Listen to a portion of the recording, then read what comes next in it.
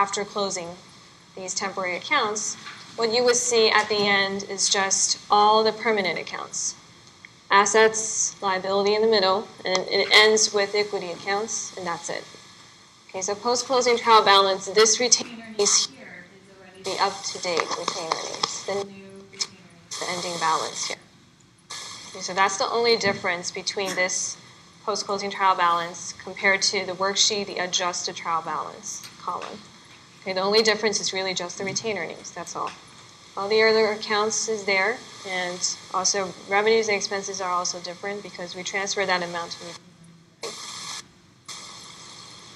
Okay, so this is an optional step for companies to do. They may want to do this, and then they just start next season by looking at whatever amount is listed here.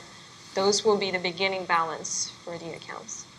Okay, so you will see revenue, the balance will be zero until there's newly earned revenue by providing services, providing goods, then you will put the amount under revenue again.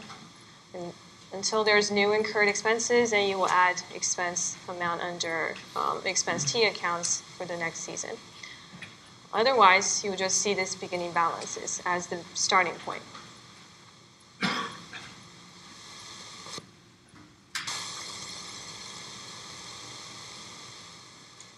Okay, so for post-closing trial balance, you really just need to know the main difference between this and worksheet.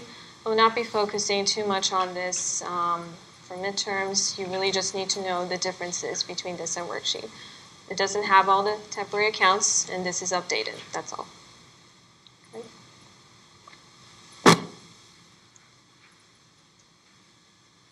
Any questions so far?